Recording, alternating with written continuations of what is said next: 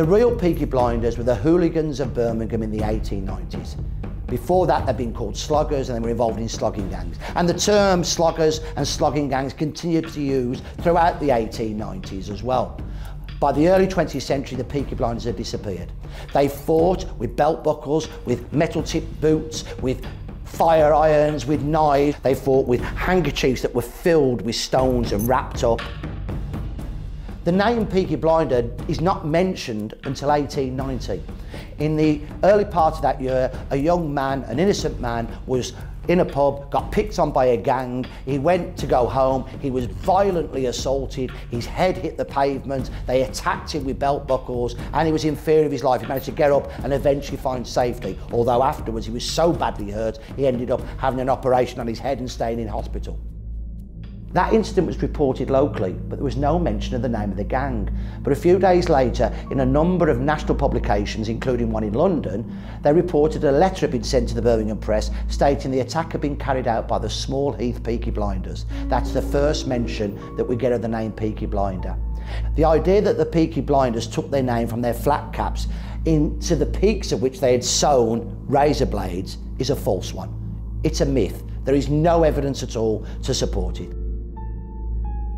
My belief is that the name Peaky Blinder came from the fashion for wearing flat caps, which started to take over with young men in Birmingham and Manchester and other big towns and cities from the 1880s. Before that, working class men wore billycocks, a type of bowler hat, and older men continued to wear them. But these lads wore flat caps with short peaks, hence peakies.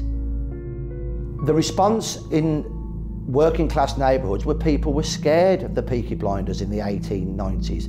One of them was my great-grandfather, Edward Derrick, who pinched a basket carriage. That was a big basket on 3 wheels.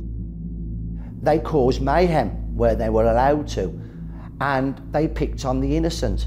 I've got no respect for my great-grandfather because he would turn into a wife-beater. My great-great-grandfather, his father John, was a slogger in the 1880s. These weren't men to be respected. They were meant to be looked down upon for the way that they treated the innocent and treated women very often. The series is beautifully shot and atmospheric, and there's bits and pieces of history that are brought together and been melded, and that's good drama. One of the things for me as a historian that stands out is the strong women, and I would congratulate the writer on that. I come from a long line of strong women. In Birmingham, we don't say it's your parents' house. If you're working class, you say it's our mum's. And your mum is the most important person, and the mother of your mum is the second most important person. So one of the great strengths, I think, of the series has been to show the strength of working class women. Birmingham did have a Northern Irish police chief. His name was Sir Charles Horton Rafter. He came from Belfast, and he did recruit a lot of Irish policemen, but not Protestants from Belfast, mainly from the west of Ireland, where he had served as a member of the Royal Irish Constabulary. He was a very strong man. He came to Birmingham in 1899, and one of the reasons many people think at the time he was appointed was to put down the Peaky Blinders, which he did within a few years. But there was no real police corruption on a large scale, other than for street bookmakers like my granddad and others. We used to pay the coppers 5 shillings a week, 25 pence a week to the policemen on the beat because they tried to arrest you. So for that fee, not all of them took it, but for that fee they would come round and tell us when we were going to be pinched. So you would put up a man who had never been pinched before as a dummy. By the early 1900s, the Peaky Blinders are gone. Why had they gone? Strict policing, better policing. Sir Charles Horton Rafter was probably responsible for that in Birmingham. Stronger sentences when people were brought up for violence. But also, I think, changing social conditions. More and more people were now growing up who'd been to school and had discipline instilled in them. Schooling didn't become compulsory until the early 1880s.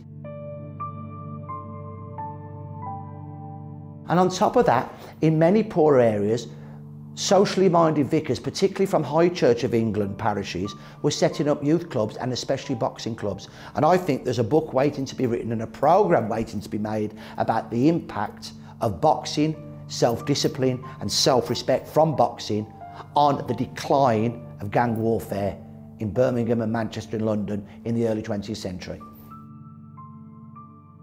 The Peaky Blinders series has had a positive impact, because lots of people want to know more about Birmingham and its history, and it really is exciting for people from Birmingham, and I think from the West Midlands as a whole, to hear and see about people from our city. It's beautifully shot. The role of women really is true to life, and there's bits and pieces of historical fact that have been brought together from different periods. But I think it is very, very important that people don't run away with the image that Birmingham was on the edge of revolution, that Birmingham was like a mafia-run city, and that there was sex and violence going on in every street every day. Poorer people were remarkably respectable and strove for respectability. I'm proud to come from backstreet Brummies who were like that.